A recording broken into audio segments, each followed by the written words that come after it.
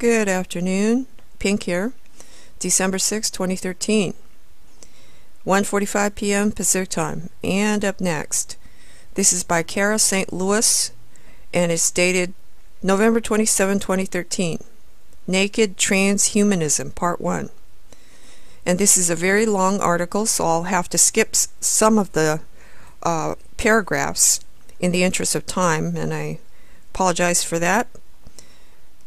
But you're very welcome to check out the entire article. I'm just going to go over the main thrust of the article for all of you. How many of you know about transhumanism? I bet a lot of you do. And you might find this interesting. I don't know. Let's see. Article 1 of the Charter of Fundamental Rights of the EU, 2000, states that human dignity is inviolable. It must be respected and protected. In a highly information and communications technology-based world, this fundamental human right and basic ethical principle is facing an increasing threat. The time during which I wrote The Sun Thief was obviously a breathless climb up a steep learning curve. Encountering chemtrails, geoengineering, aerosol weapons, and such thorough research yielded so much data. And she has a lot of information. That's obvious from reading this article. Each discovery felt like a landmine. Each landmine blew up in some way, in my heart, in my head, and in my hope for the future. It was a scary unfolding, and it wasn't long before I, at least, was convinced that there was, yes, a certain percentage of the population who would both be able to take in the magnitude of this crime and absorb and be convinced by the data that had been so painstakingly collected. I appeared to be one of them. This was the slice of the population whose attention had been got. They were already paying attention. They knew the science. They understood the science, not because they were that much smarter than everyone, but because it was a way of looking at the world that interested them. Digging continued and continues to yield data like an unstoppable avalanche, like the falls at Niagara. However, there is only a thin slice of the population that wants this information in this way.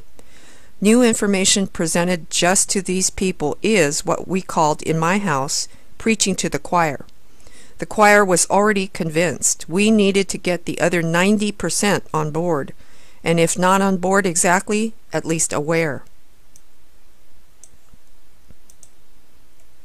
I try in every interview I give and in every article I write to talk about every man.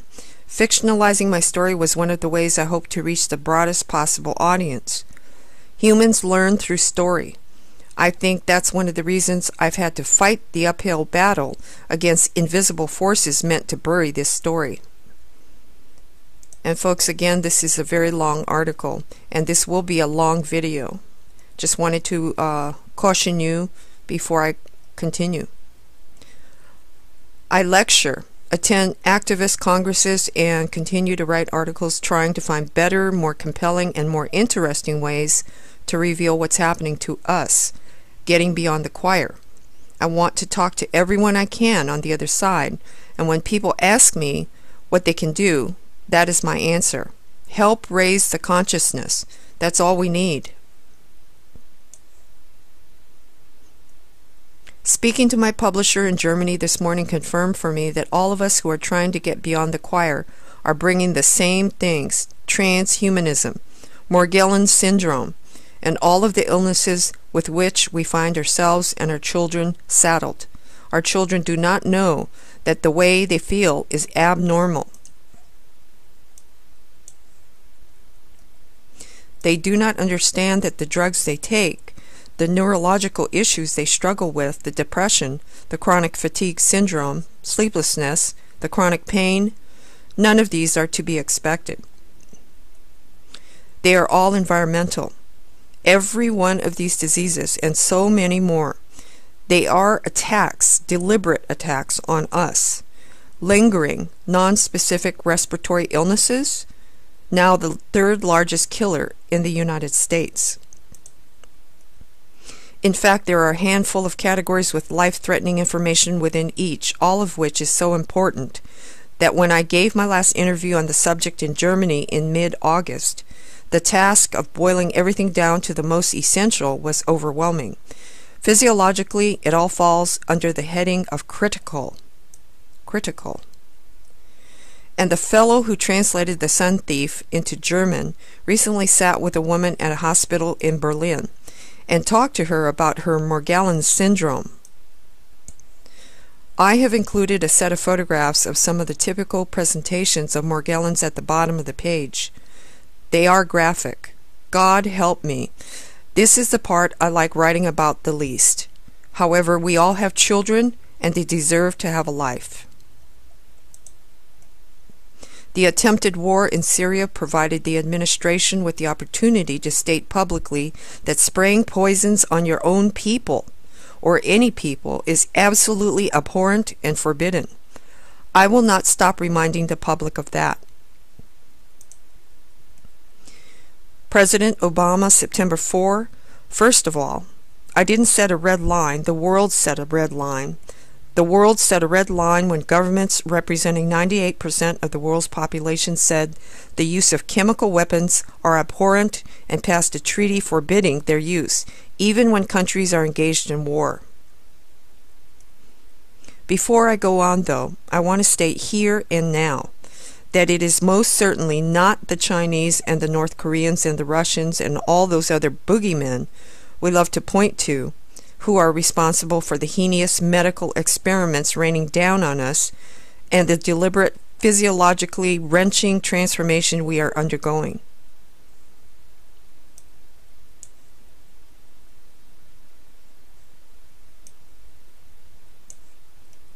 It's all of the above, including the United States of America. Do not kid yourself. These programs meant to use us as medical guinea pigs and insinuate chips and metals and biologicals and aerosol vaccines and viruses and submicron-sized fibers and pseudo-DNA into our very bodies. That's them and us. Never forget that or we're sunk. The other stuff is a distraction. The entities conducting this slow kill program are a hyper-malevolent blend of corporation and government military which lacks a center. Read, the buck just doesn't stop because there is always someone further along in the circle to blame. One of the reasons there is always someone further along to which we can point to is that the sheer volume of biological medical experiments being performed on us from the atmosphere is staggering. The other thing I want to note for the record is as follows. NASA has issued a new cloud chart for use in the schools with stunning photos of new clouds. New? You mean like new kinds of water? New kinds of soil? Huh? Or maybe they are just newly discovered like species of plants and bugs in the deepest Amazon. See video below. These are in fact chemtrail-made frankenclouds. Cotton candy death. Old movies are being re-edited with chemtrails added to the skies. There are cloud appreciation societies, there really are everywhere, in which members wax lyrical and poetic about these amazing new cloud formations. One can still look up if one is old enough and has not succumbed to the chemically induced dementias ravaging the population and see that something is very, very wrong in the heavens. Just look up to the sky. And there is what you will see, probably, on any given day. This is not normal. This is definitely not normal. I have seen people posting on Facebook the following: if you think this is a cloud, you need a brain transplant. One will see this scribbled under some very clearly natural checkerboard cloud formation or loop-de-loop, complete backflip, half gainer of a chemtrail. Someone could write Kilroy was here in the sky and NASA would photograph it, slap it on a piece of plastic, and call it the newly discovered, previously elusive Kilroy formation. Then the cloud appreciation folks would issue Ode to Kilroy or some such. Perhaps some of us would ooh and awe. How I wish I was kidding, and I'm not. So let's talk about the severe impact on our biology instead. The question is, how does all this happen?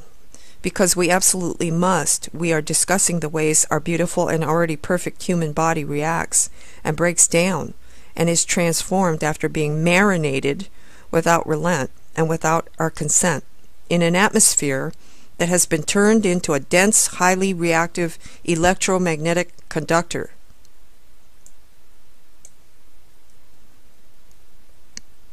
The plasma we breathe is filled with ionized metallic salts, such as aluminum nanoparticles and barium nanoparticles, arsenic, cadmium, mercury fluoride. The list is long, up to and including human cells such as desiccated red blood cells. Often we see and smell sulfur dioxide, which kicks oxygen off our neuroreceptors and makes us more compliant. The air we breathe should be what we term neutral, which simply means that chemistry, which is the most naturally conducive to health and life, it is no longer neutral air, but rather, as I have indicated, a metallic and conductive plasma. And how come, you ask? One could insert because of the CO2 here, and most folks, I think, would nod and smile. However, the other stuff in the atmosphere, the other stuff being rained down on us for no CO2 reason, no global warming reason whatsoever, well, this gives the lie to that now very pat answer. CO2 is not the problem. CO2 was never, ever the issue. Thousands and thousands of scientists have tried very hard to protest about this to Mr. Gore and to the rest of the world. This is about rather transforming human beings into something different, something other than human. I, for one, am not okay with that. We are going to talk about smart dust and lithium trails too. And what follows is a video which includes a recorded conversation with a NASA scientist who talk about the lithium in the air from at least the summer of 2013. They are dropping lithium on us, according to this NASA scientist, to understand how the wind blows. Lithium on us, in our lungs, in our soil, in our water, to try to find out how the wind blows at altitude. I encourage you to have a look. It is brief.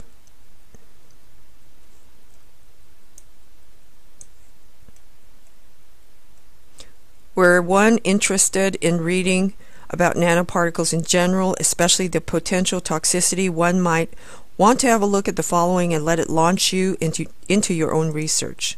And you should do your own research, folks. If you haven't, a lot of you have, I know. A lot of you are very well knowledgeable on chemtrails by now, but there are a lot of people that don't know. One does not breathe in a nanoparticle of anything without experiencing negative biological consequences. However, it is not the reader who will run with the research ball I aim my conversations at generally. It is the reader who needs to get plain information without being buried under an avalanche, because that is absolutely counterproductive. Unfortunately, even the simplest, most plain explanation of why so many of us spend all of our time sounding the alarm, well, horrifyingly, there is no other way to put it. First, though, the very basics. Now that we know them and can talk about them sensibly, I want to acknowledge the work of Dr. Sophia Smallstorm here for distilling that avalanche of information down to something very manageable and understandable. In general, there are three major categories of material floating around in this air plasma, all of which goes into our very willing bodies. The material is designed to do so. We ingest it all one way or another. The categories are the following: metallic salts, filaments, generally submicron-sized and engineered biologicals. These categories have been identified using soil, air, and water samples collected across the planet. Heavy metals, metallic salt, same thing. Aluminum nanoparticles are a very prevalent example of one of these metallic salts. Barium is as well. The term ionizable metallic salt is very precise here, and it means quite simply that this substance not only conducts electromagnetic impulses, but in agglomeration creates a plasma that conducts electromagnetic energy. It's a plasma. Agglomeration, as you all probably know quite well, is simply the sticking together of smaller substances to make larger substances. These substances accumulate in the body, going in through the skin and into the lungs, since they are much smaller than, say, asbestos, which is illegal because inhaling particles as such makes one very, very ill. Many nanoparticles are accumulating in our bodies, agglomerating, and are much, much smaller than many substances which have been declared extremely hazardous, dangerous, and illegal because they will kill us. Bioaccumulation of aluminum, for example, leads to something we all know as Alzheimer's disease.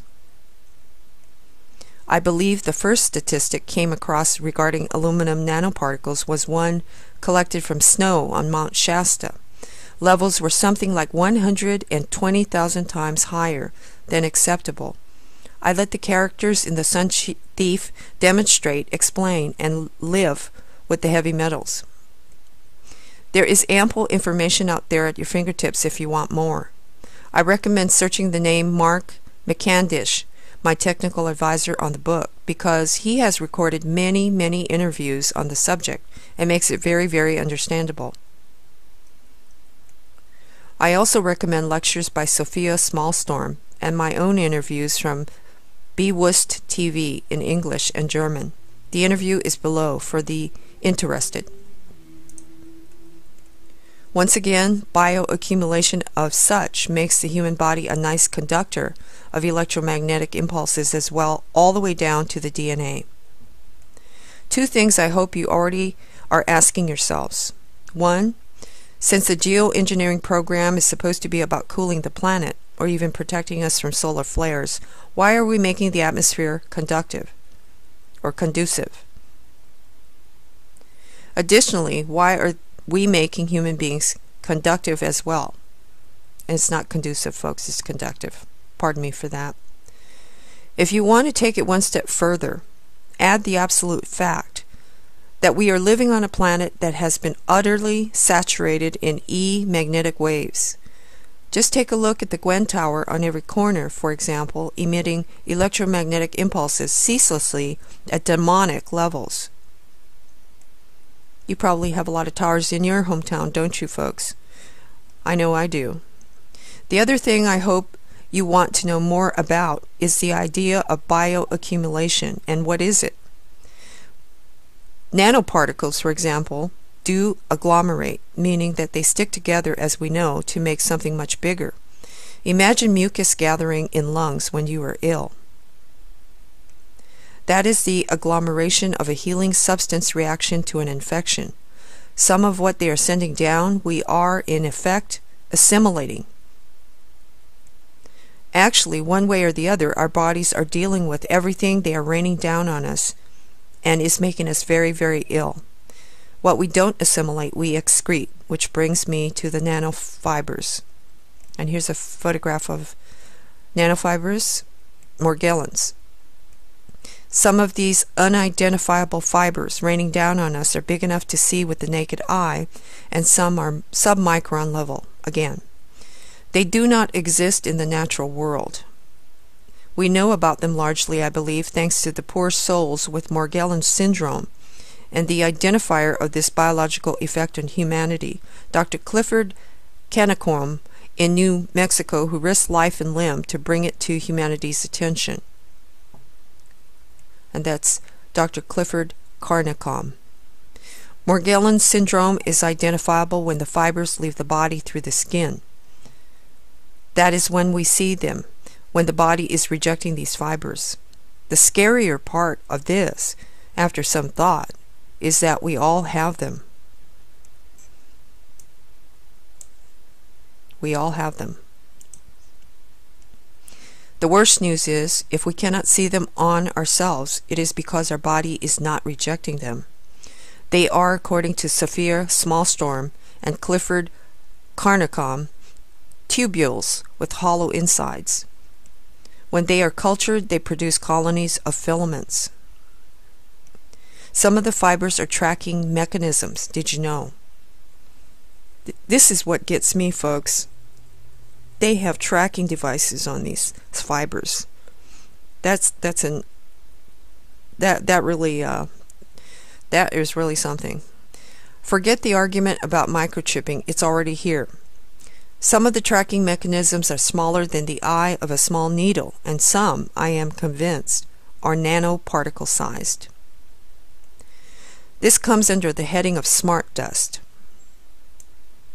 We are all breathing smart dust, all of us. The nanofibers we are discussing here are self-unpacking and self-replicating once they are inside your body. They self-replicate, folks. All of this, may I remind you, is being brought to us under the umbrella of saving us from global warming and solar flares. An army of pilots is dropping this stuff on us by the ton in the name of saving us from solar flares. This is a tracking fiber. Welcome to the new internal world order. Tracking fiber. What has any of this hijacking of our bodies got to do with global warming? We are starting to understand that we need to stop listening to that nonsense and realize what is being done to us. Because we are being made into entities that resonate with signals sent at us, because we are being invaded by these nanoparticles in smart dust, it is impossible to ignore the fact that we are being made into changed and controlled entities. This is truly the definition of transhumanism, not building a better or healthier human. Our bodies are already perfect. Our body's natural state is health. We have been convinced that we are broken when we are not. Engineered biologicals, Category 3, desiccated dried red blood cells. This is in the air we breathe now, right now. Perhaps this is some old home remedy of which I have been blissfully unaware. Well, these have been identified absolutely as human red blood cells, but have been engineered in some way to be preserved. The materials showing up in the unidentifiable fibers look like bacteria, is as indestructible as the forms of cellular life that withstand extremes of pressure and temperature, and are self-replicating like the complex cellular life that make up animals and human beings. Just understanding how we have been modified to resonate to outside frequencies should be enough to set the world's understanding on fire. Just hearing about the desiccated red blood cells should be enough to make us put the global warming solar flare line in the rubbish bin where it belongs. Welcome to the New World Fiber. They, and that means us as well as them, are building controllable, directable humans. They are building entities they can invade, make ill, torture, even kill remotely. Slaves? This is going on all over the world. This is the Pandora's box I opened 3 years ago when a van ran over my mother as she walked to church on a Sunday morning. It all goes back to the hybrid corporate military machine and their handlers, for there are levels above them, rest assured. For me, it all goes back to the moment when thousands of blackbirds plummeted dead to the earth for no reason we can see with our eyes. This is geoengineering, folks. Make no mistake. This is geoengineering.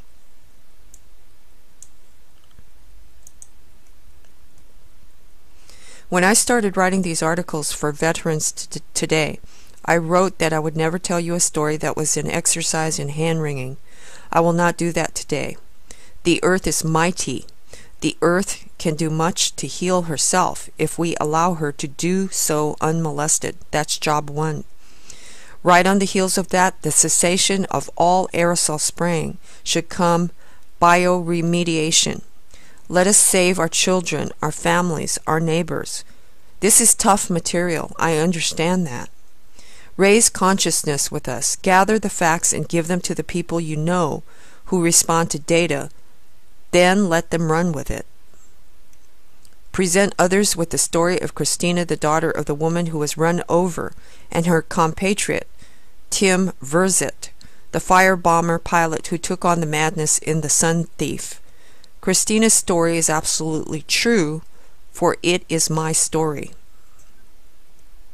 However you can do it best, inform yourself right now and start spreading the word. That, I promise you, is what they are most afraid of, for there are billions of us and a handful of them. However, time is of the essence. Do it now, whatever it is.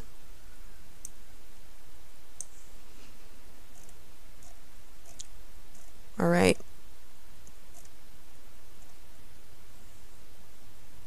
This is a tracking fiber, and it is in smart dust, which everyone is breathing into their bodies right now. These self-replicate. They are not in the natural world. They are created.